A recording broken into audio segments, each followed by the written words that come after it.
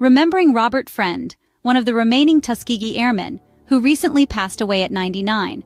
A decorated fighter pilot from World War II, Friend was part of the groundbreaking Tuskegee Airmen unit, a group of African-American military pilots who combated racism and prejudice to emerge as one of the most triumphant fighter groups of the war.